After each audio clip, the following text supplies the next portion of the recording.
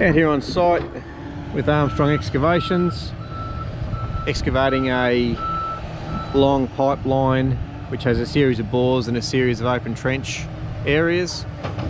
Phil's in the digger there, and he is looking at his screen at the moment and just double checking his dig depth is down to exactly what he wants.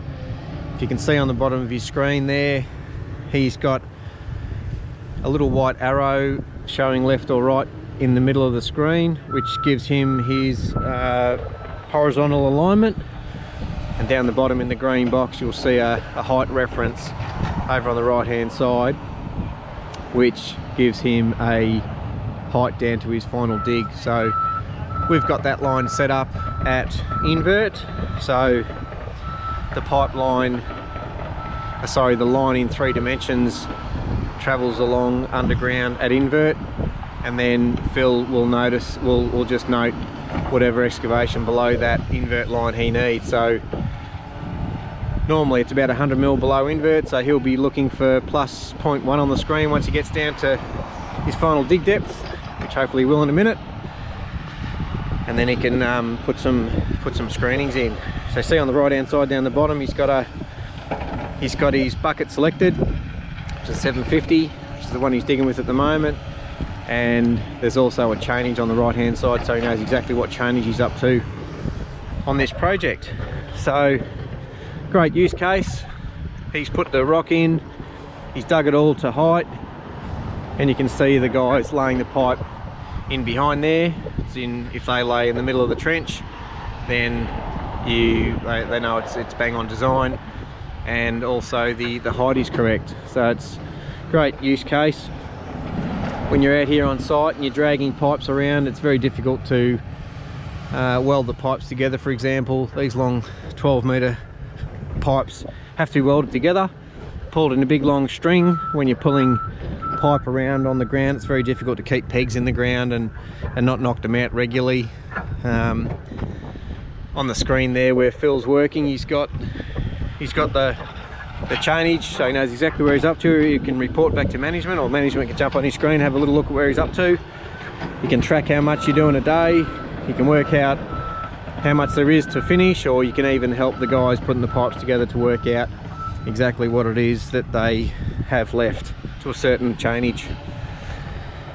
So he's on alignment there, he's just doing his first dig, and he'll get down to the final height, and once he gets down to the final height, he'll check in a couple of spots, and without seeing the screen, I reckon he'll be wanting to be plus 100, which means the invert of the pipe is where the line is.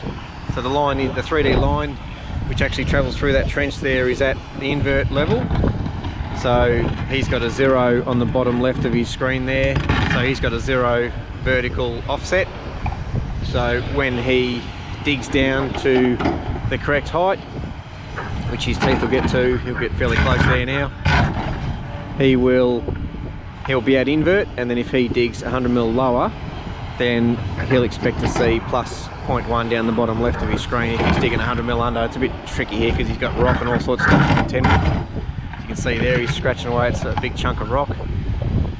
But in this sort of ground, it just makes perfect sense for the GPS to use GPS all the time with digging to grade for alignment. You just never know what you're going to come across underground. There's a nice big rock he's just pulling out now. It's a 36 tonne Komatsu, just breezing through this ground, but there's a few big chunks of rock that are a bit of a pain.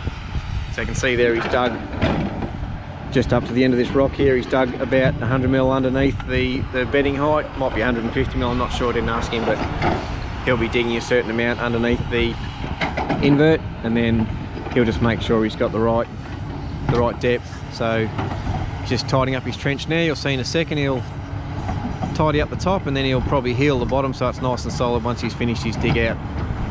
He's just getting rid of those potential bits on the side that might fall in. Just watching for a couple of minutes. He should be online still. He'll be watching that line down the bottom of his screen, which has got an arrow left or right showing where he is horizontally.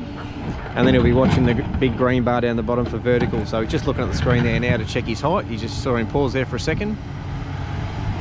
He's just getting rid of the bulk of this dirt, make sure he's down to the right depth, and now he's just probably going to heel the bottom of that trench to make it nice and neat for guys to lay some pipe.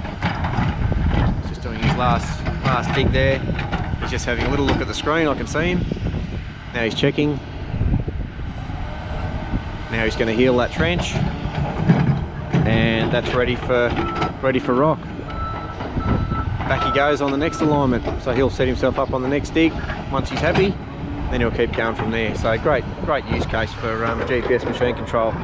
And this water service going into this paddock here has been potholed, but we've also got that on the file, so you can see all of his services as he goes. So you know, just the more clues the better, so you can see how the guys are trying to keep up with the boys digging, which is great. You can only go as fast as the lead digger.